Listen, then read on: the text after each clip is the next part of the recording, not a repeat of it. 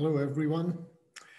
In this short clip, I'm going to tell you something about insulin that most of you do not know. So let me share the screen with you first, and then we will start, okay?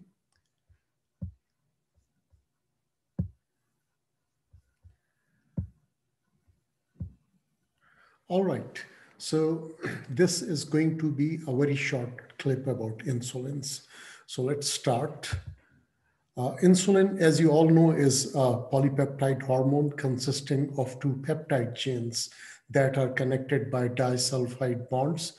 Everyone knows that, no surprises about that. So let's have a little more detailed look at insulin. So here is the insulin molecule, and as you can see, it has a beta chain and an alpha chain, right? Beta chain has got 30 amino acids and alpha chain has 21 amino acids. And these are the three disulfide bonds. But insulin is not synthesized as such. Insulin is synthesized as a protein, right, which is cleaved. So the beta cell in the pancreas will synthesize a big protein and it will package that in a vesicle. In the same vesicle, it will also package the enzyme that is going to cleave insulin into its final form, which is there in the blood, okay?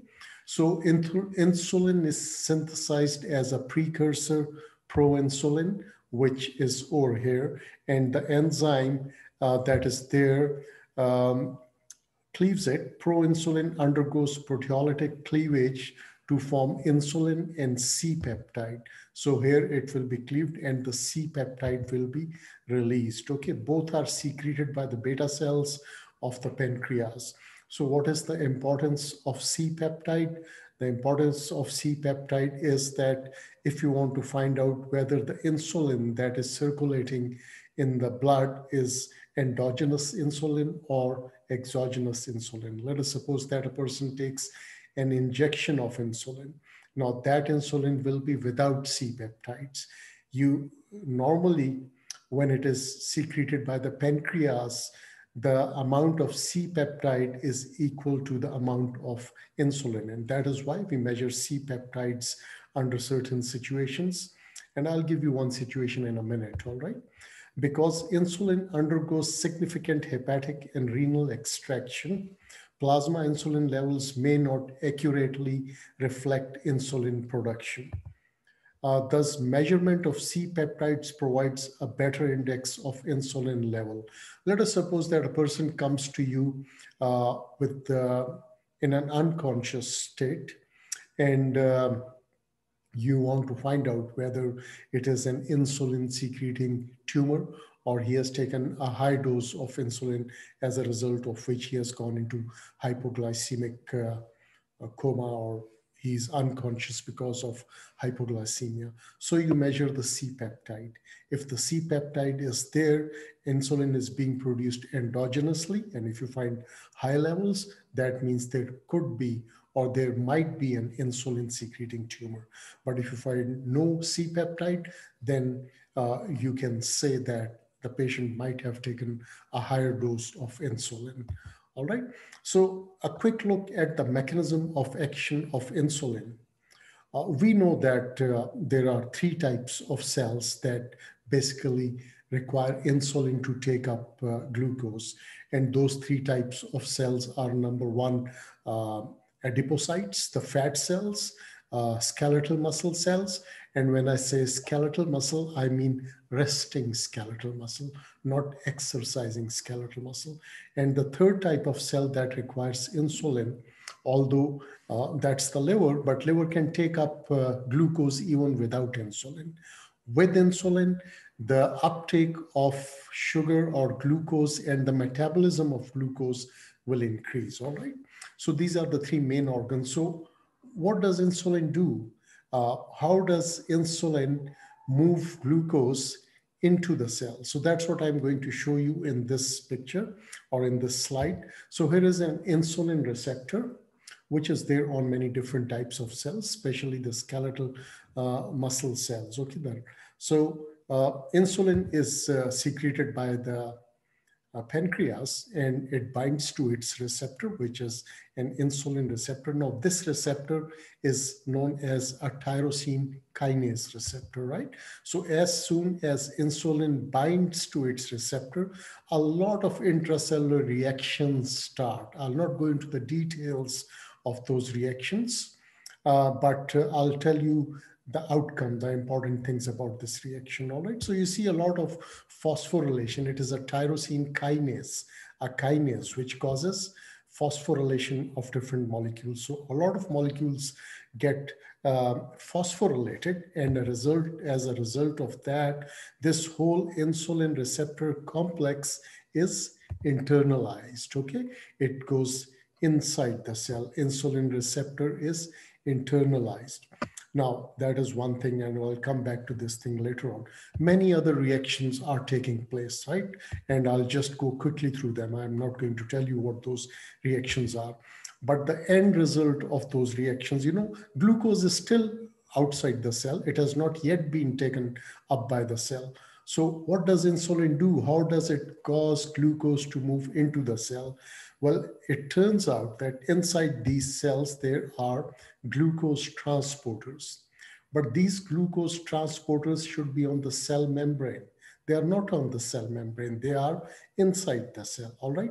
So what insulin does as a result of all these chemical reactions, we call them downstream signaling cascades inside the cell. These glucose transporters are translocated to the cell membrane. And when these receptors insert themselves into the cell membrane, glucose moves into the cell, right? But that's not the only thing that insulin does. Insulin does a lot of other things as well in the cell. But let's first see what happens to insulin and the receptor that was internalized. Insulin is degraded and receptor is dephosphorylated. And the receptor will go back, we call it recycling of the receptor. It will recycle back to the cell membrane, and it will wait for the next insulin molecule to come and bind to it. Now, the other reactions of insulin inside the cell, through these downstream signaling pathways, many genes are going to be transcribed, like CFOS, CJUM. So gene expression is one of the outcomes of insulin binding to its receptor. Then glycogen synthase is synthesized as a result of binding of insulin. And obviously that it will cause the glucose that has moved into the cell to be stored as glycogen.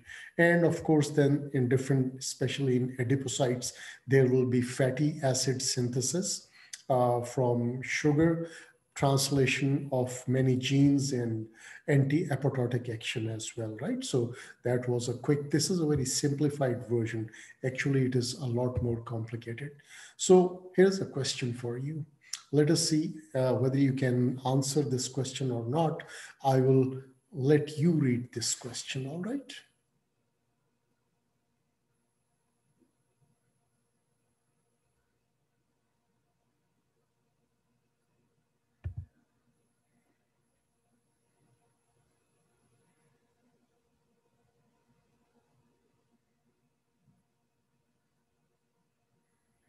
All right. So you get 90 seconds for each question in the USMLE examination. So the thing is, I just mentioned that the insulin receptor is a tyrosine kinase receptor. So that B must be the correct answer. All right. And on the skeletal muscle, see, skeletal muscle is 45% of the body weight in the males and 35 to 40% of the body weight in the females. In the males, it could be even more than 50%. So it is a big mass of the body that is taking up glucose. So that is why insulin is so effective in reducing hyperglycemia. All right, insulin production, a quick word, in human insulin is produced by recombinant DNA technology using the strains of E. coli or yeast that are generally altered to contain the gene for human insulin. So by this recombinant DNA technology, insulin gene is inserted into the E. coli gene or the yeast gene through different uh, engineering techniques. We call it DNA or recombinant engineering. So you see these big tanks over there. They are full of E. coli or yeast, and tons of insulin is being produced. And the challenge over here is to purify that insulin. So, we have so many different types of insulin. We say we have got long acting insulin, we have got rapid acting or ultra short acting insulin, we have got regular insulin, which is just like the endogenous insulin. So, what is the difference between these insulins? See, modification of amino acid sequence of human insulin produces insulins with different pharmacokinetic properties. So, modification of amino acid sequence, let's have a look at this thing. What do we mean by modification? Glargine is long acting. We have got another one, which is degludec. It's a newer insulin that is long acting. Its half-life is about 42 hours. Then we have got ultra short acting like Lispro or glulisine, Aspart, right? So let's see what do we have in the next slide. So here what I'm showing you is an endogenous insulin molecule, right? This is the blue one is the beta chain, and this golden is the alpha chain. So 21 amino acids in the alpha chain and 30 amino acids in the beta chain. So we have got 51 amino acid in the insulin molecule. So which one is this? Look at this one. See, what we have done in this one is that in the endogenous insulin, we had proline and lysine at position 28 and 29. What we have done is we have reversed them. Lysine has gone to position 28 and proline has gone to position 29. So we made something new. This will have different pharmacokinetic properties. See, what is this? Lysine, proline. Does it not sound like Lispro? Of course, this is Lispro, which is ultra short acting insulin, right? Let's have a look at another one. Here again is the endogenous insulin, and we have got another one over here. What we have done over here is that in place of this lysine, we have a glutamine, all right. And in place of asparagine, I think, no, this is glutamic acid. I hope you remember, I'm forgetting my amino acid. Let's check whether we have any glutamine. Yes, glutamine should be GLN. So this is glutamic acid. So in place of lysine, we have inserted a glutamic acid at position 29 of the beta chain, and at position 3, in place of an asparagine, we have inserted a lysine, right? So what do we get?